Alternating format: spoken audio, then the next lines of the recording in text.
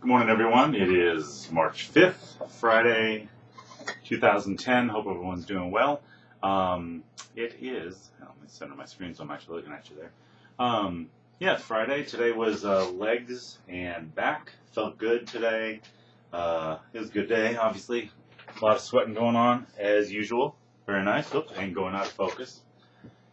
But it was a good day, though. Felt good. Ab ripper continues to plague me, but I'm doing better at it every time. I feel like I get a little stronger. In fact, in past, typically I like the full fold sit-ups that they do. You know, you're laying flat and you kind of go all the way up to your toes. I haven't been able to do those up to this point. I've basically been just doing crunches and just do straight leg crunches and stuff like that.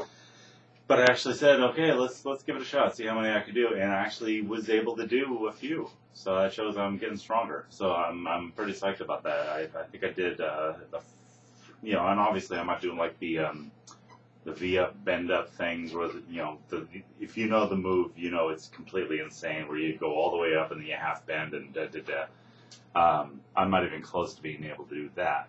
But at least I can get myself up, slowly, but I'm getting up, and get to my toes. So hey, that's awesome. Like I said, about 3 weeks ago, couldn't do it.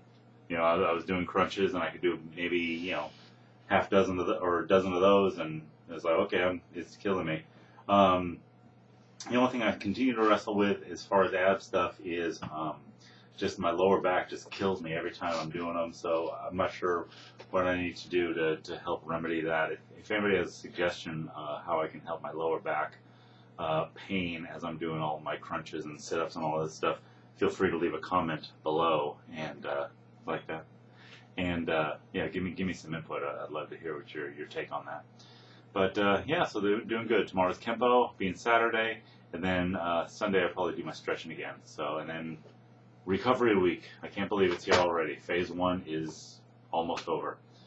It's pretty amazing. So there you go. Have a happy Friday, everyone, and the end of the work week for a lot of people. So enjoy your day. Have a great evening tonight, and we'll see you bright and early tomorrow. Bye-bye.